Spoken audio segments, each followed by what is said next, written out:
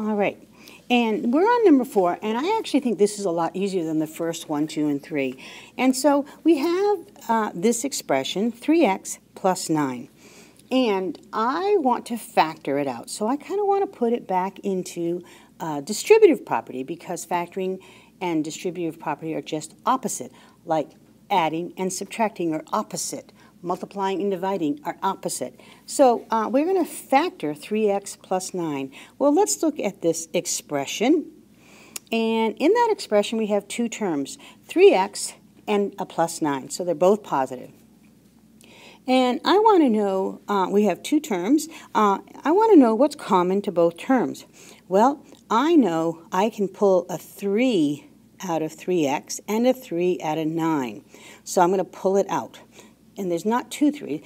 And what's common, that's the only thing that's common. So I am left with x plus 3. And to check yourself is, so I'm pulling out a 3 on both terms, and I get a 3 out here.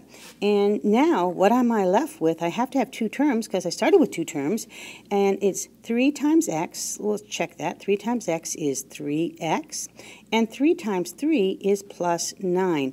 And lo and behold, it is here. So that's what you started with, so it does check itself. So you factor, and then you turn it into a distributive property, and I think that is easier than the first 3 examples. Thank you.